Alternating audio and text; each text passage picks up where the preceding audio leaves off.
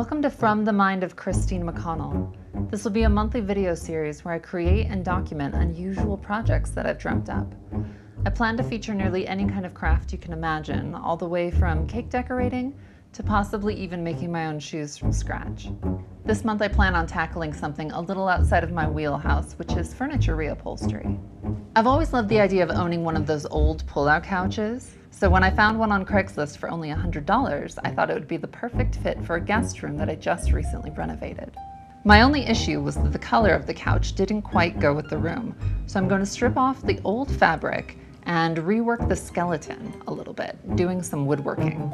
I always try to research things as well as I can before I start a project, and one of the best tips that I found on YouTube while researching this one was using a butter knife as sort of a starting point to pry off those larger pieces, and it turned out to be an amazing tip.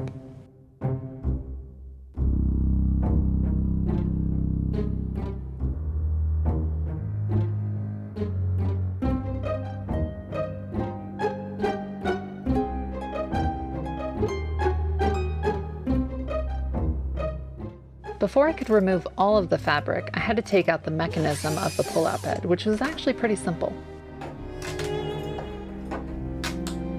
After removing the pull-out bed, it was pretty straightforward to take off the rest of the fabric, but it did require quite a bit of elbow grease because there were so many staples.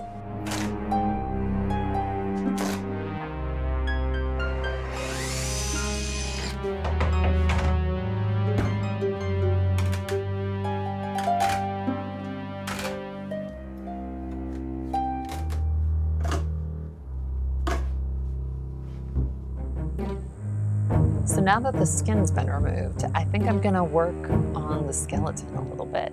At this point, we really could just refinish it with fabric and it would look really pretty, and it's not too difficult, but I like to challenge myself, and I feel like the shape of this is a little bit boxy and I want to give it a little bit more of a curve. What I'm gonna do is mark one side first. I'm gonna take a jigsaw, cut it out, and then take that piece and go around all the other sides, pencil mark it so it's identical, and then I'm gonna cut all of them out, and then when I reupholster it, it'll give it a nice bend right here.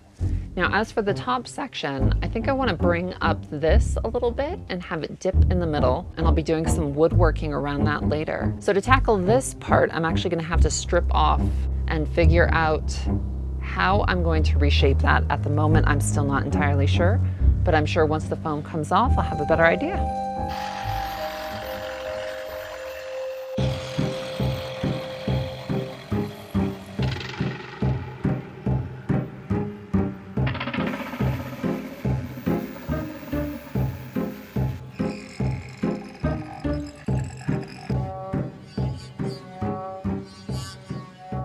All right, so I've got that cut back. Now, as you can see, there's a nice little curve to it, which should enhance the silhouette. And now I'm gonna start on this guy. This is a little bit of a tricky project as far as I'm not sure what it's gonna look like once I peel off this foam, but I just know that it's pretty much gonna be completely restructured on the top part. So we'll see how this works out. Let's cross our fingers. In order to create the curve that I wanted on the back of the couch, several of the springs had to be removed first.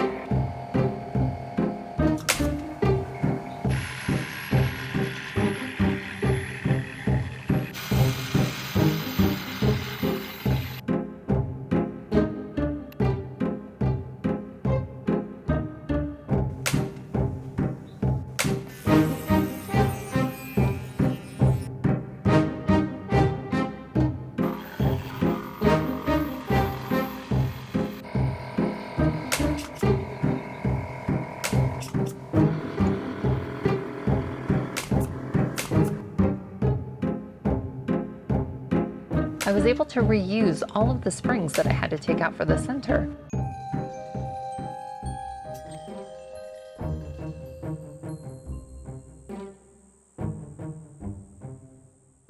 I'm pretty jazzed with how that first part worked out. It was really the part that was intimidating me the most.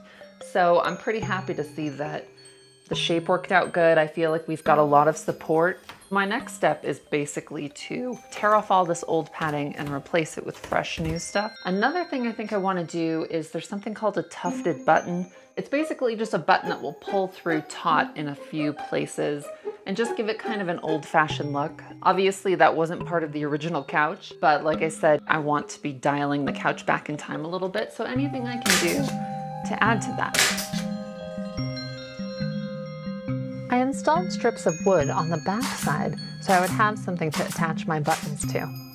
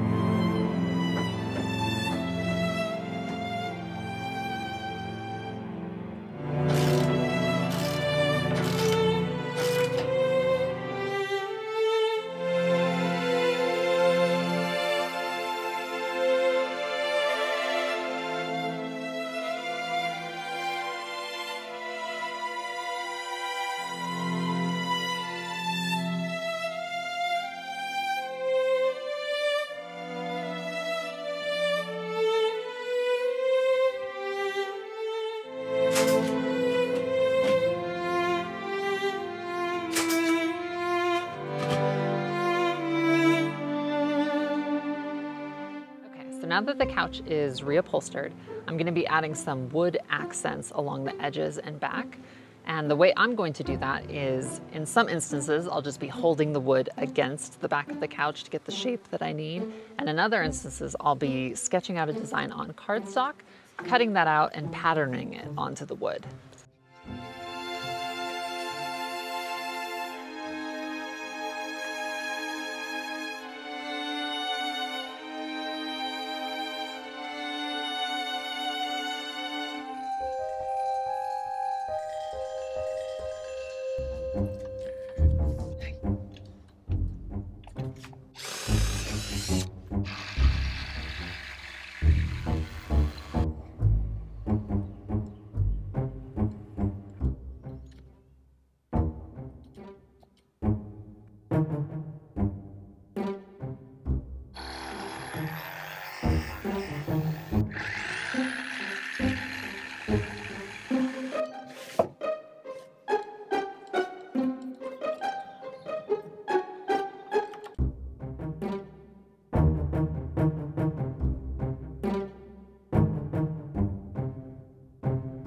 So now I'm on to the next step. I've cut out all of my wood pieces and now I'm ready to start doing all of the fine detail and sculpting.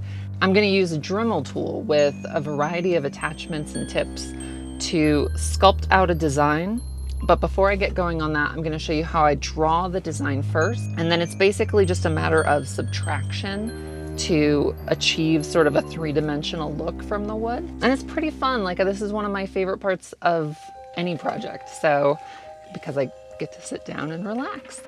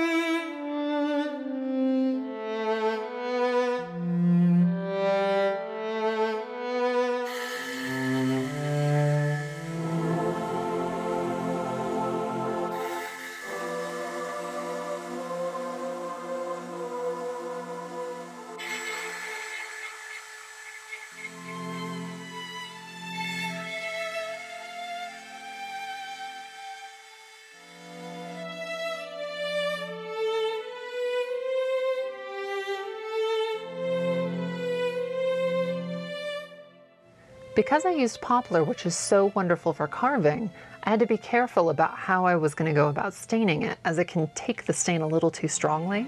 So the first thing I'm going to do is dilute some acrylic paint in some water and shade in the areas that I want to have the most depth.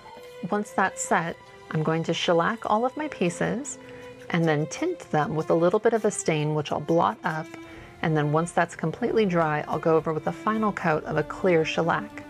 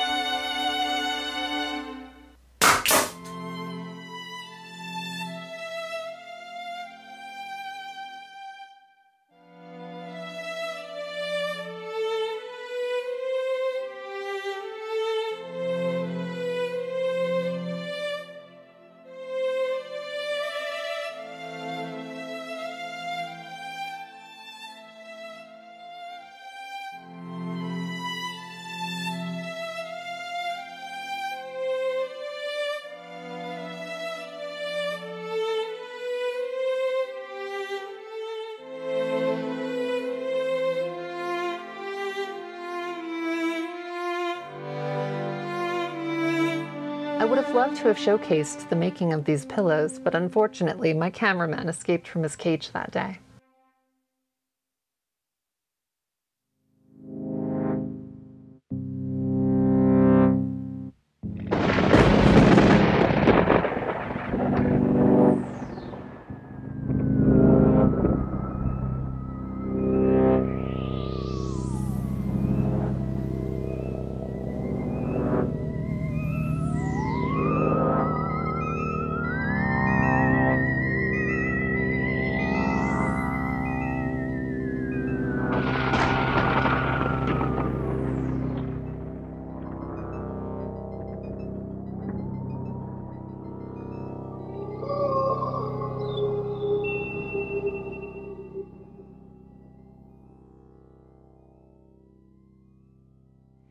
Thank you so much for watching. I've recently created a Patreon account in order to fund the making of this series. The link is in the description below. Any contribution is tremendously helpful in the making of more episodes, and additional content will be created for those who subscribe. Thank you again, and I'll see you next month.